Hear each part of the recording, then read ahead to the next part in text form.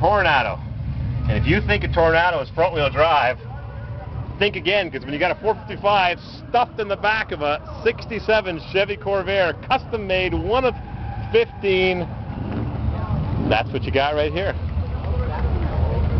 It's a water-cooled Corvair, and I believe was made by a fellow in Ontario. All right, we had this discussion briefly. Brian Owens in Grimsby, Ontario, manufactured this ultimate extreme 430 cubic inch. It's a 425 from a 65 or a 66. The 425 is from the 67. 67. Last year for the 425? 81 Cadillac. 81 Cadillac transmission. And it's all stuffed in very neatly, beautifully engineered in the back of the 67 Corvair. And it runs, it'll just smoke the tire off the rim. It's a heck of a combination.